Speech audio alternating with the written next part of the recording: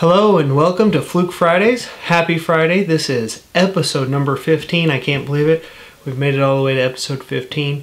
And today what I'm going to go over is kind of a walkthrough on the Fluke-729 automatic pressure calibrator. So if you or your facility do a lot of pressure calibration, this might be the right tool for you. It has an automatic pump inside of it that'll pump up to the right pressure, maintain that pressure, and then go to the next step. So we're going to go through a calibration for you here in a little bit. But first, a couple things that so hopefully you guys can see. This is the 729. 729, I think this is a 300G, 300G FC calibrator. So it has Bluetooth capability. It goes up to 300 PSI. There are a couple other versions out there. There's one that goes to 150 PSI and then one that goes down to 30 PSI. Obviously with pressure, as you get lower range, you get higher accuracy for that specific range. Okay, so this is the unit. It's a nice heavy unit because it's got the pump built inside. It also comes with a case like this. This is a kind of a hard case, hard plastic. I don't know what they call this. It's got a little bit of flex to it, but it's hard. So you can put the 729 down inside of here, and it's got a couple handles and strap, so you can actually carry this with you, and you could hang it on something and have all the buttons of the 729 exposed in this. Maybe I'll take a picture of it and show it later in the video. So you get that, and let's go ahead and take a look at the different angle of the 729. The other thing that we are going to be using today, we're going to be using a Hart, Rosemont Hart pressure transmitter, and this one's a little different than the ones you've a lot of times probably seen in the market, but this is the same thing essentially, it's just in a different form factor. We're going to use this to calibrate or to go through a pressure calibration test today and let you guys see what that looks like. So we're going to power it on. Here is your 729 FC powered on. One thing I will say, this battery, man, this is a great battery in this unit. It lasts forever. I don't know how often you'd have to charge it if you're doing calibrations all day, but man, you just don't have to charge it very often. It lasts a really long time. If you're not doing calibrations every day, charge it twice a year, you're going to be good. But if you're doing a lot of calibrations, you know, maybe you'll charge it once a week or something, I don't know, but I'm really impressed with the battery life on this tool. So a little bit about it as we look through this tool. This can source pressure, and that's right here. If you look at the side, here's some of our Hart communication capability. We can also talk Hart, that's a communication protocol with these through the milliamp jack ports.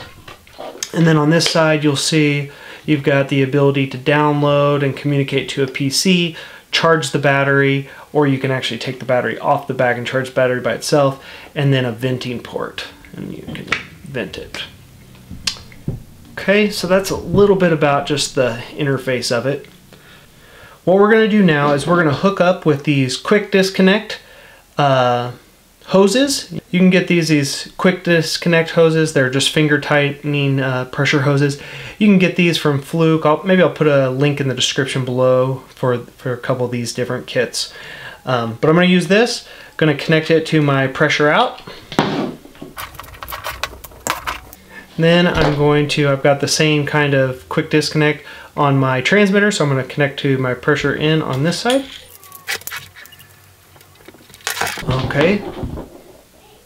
Okay, so now we are connected with the pressure.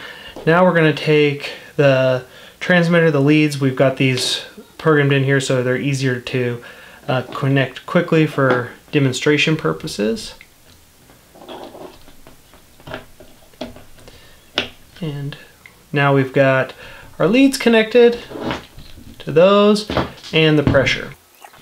Okay, so the first thing we're going to do, if it is a Hart device like this one or like any other heart device in the field, you're going to want to hit the heart button so that the instrument itself can go look and gather all the information from the transmitter and know where we're calibrating. So we're going to hit heart. It processes here for a little bit. You can see it's not seeing anything. Well, it's because of a couple things. Loop power is not on. If this was hooked up to a system and it already had its own loop power, we wouldn't have to do that. But we have to turn on loop power, and we need to enable the 250 ohm resistor. Once we do that, it'll pop up, and mine's nicknamed after me, Be Good, for Brandon Good. And so we can click enter, or you can hit F4 to continue. Either way, you can see now we're reading the transmitter, and now we get to the point that we can see the information that the 729 can see out the transmitter. So you can see heart data. I'll scroll through this so that you can see it. You guys that do pressure calibrations know more than I know about this stuff. So that's page 1. Page 2 gives you this. Page 3 gives you that. So you could adjust the transmitter range if you wanted to in here, so on and so forth. Okay, so it can do some basic changing of the transmitter configuration because it talks basic heart. You can hit service, so if you want to do a PV0 trim, milliamp output trim, again, I'm not going to read all these, but you can see it. We're just going to hit back. Calibration ad hoc. That's what we're going to do today, so I'll come back to that in a second.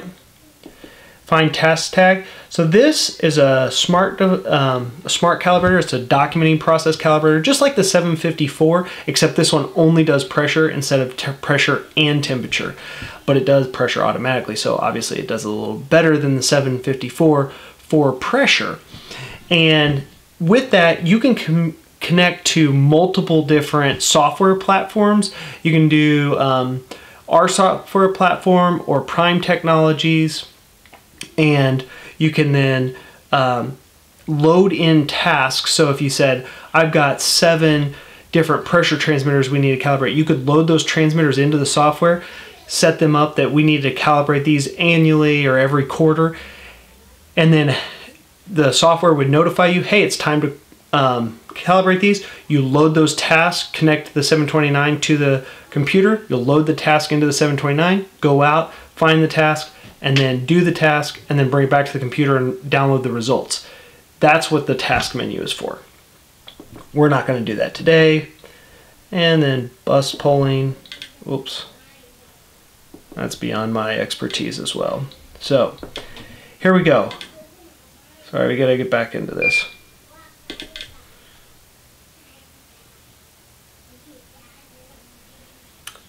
So we are going to do ad hoc, so you can hit 3 or scroll down to it, hit select. Now we are going to do a pressure calibration from 0 to 100 psi, 4 to 20 milliamps. Okay, that makes sense. We're going to go forward. Now we're going to say a tolerance range. So you tell your tolerance range, and then what kind of test strategy you're going to have. So you're going to do 3 up, 3 down. You're just going to do 3 up, 3 down, so on and so forth. I'm going to do 3 down, so I end with no pressure in the system, but you can do whatever you want. I won't speed this up. I know it'll be kind of boring, but I think it's important that you can see how long it takes and kind of the coolness. Or maybe I will speed it up. I don't know. I'll see once I'm editing it. So what's the settling time? We're going to say it could be 5 seconds, maybe. We'll say 5 seconds, that we can just leave it at that, and it's linear. Okay, so continue. So now you can see when we're ready to test, we can do manual test. If we do manual test, we have to tell it, okay, go to the next step, go to the next step. If we do auto test, it'll just go. So I'm going to hit auto test, and you'll be able to hear the pump and what it's doing. So right here you'll see set point 100. The thing hasn't started pumping yet, but it will here in a second. And it will drive it all the way up to 100 psi.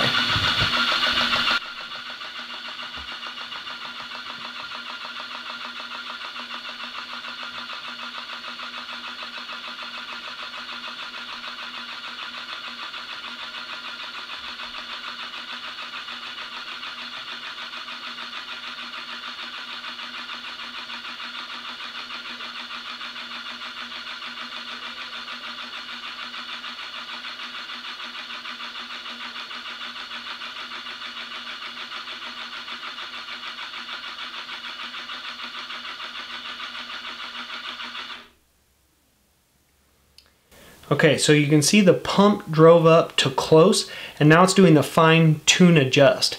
So we have like the 719 that has the automatic pressure pump, kind of like what we just did, but then you would have to use the fine tune adjust yourself, whereas the 729 does the fine tune itself. Now it did 100 psi, now it's going down to 50 psi. So it's releasing pressure and heading down for us. Again, it'll get close and then it'll start doing some fine-tune adjusting until it locks in to the range that it needs to be. Then it'll take a reading of the milliamps out.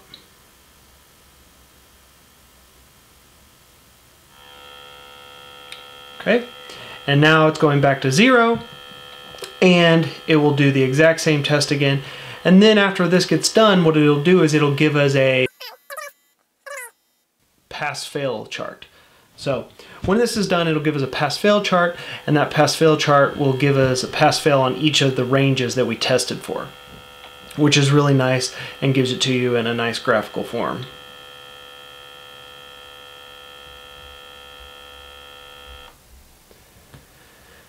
Okay, so let me see if I can move this and get it a little closer for you. There you go. So you can see this is the test results, and it tells us the test point, so what the instrument was shooting for, what it actually sourced at the time of the test, what it measured for the milliamp out, and then the percentage error. And because we had a 0.2 percentage error, all of it passed. If we would have put like a 0.1, then obviously the bottom two would have passed and the top one would have failed. This gives it to you in this form. Again, if you were going to use software, you could then download this reading and record it in your software. If you're not, you could just have this and then write it down on a piece of paper or take a picture and print it off in your work order. But that is how easy it is to do a pressure calibration or do a pressure test with this 729 automatic pressure calibrator. You do not have to go out in the field and tire out your forearm pumping up to 300 psi or 150 psi. You can let the instrument do it itself, and if it is a smart transmitter, you can just tell it to go, and it just goes, levels out, takes a reading, goes to the next one, takes a reading. So you could get the thing set up, hook everything up, hit go, hit the auto test like I did, walk to the bathroom, go do something, fill out the next paperwork, get the next instrument ready, however you need to do, or whatever you need to do, and the tool itself can work while you're just doing it, and then you can just see the results when you get back. I hope this video was helpful. I do think the 729 is a great tool for those that have a lot of pressure calibrations. If you're only doing pressure calibrations, you know, once a month or once a quarter, probably not worthwhile. But if you've got 20, 30 things that you got to get calibrated every month, it might really save you time, and hopefully it's beneficial. So leave any questions in the comments below. Happy to try to help with anything that I didn't make clear in the video. Take care.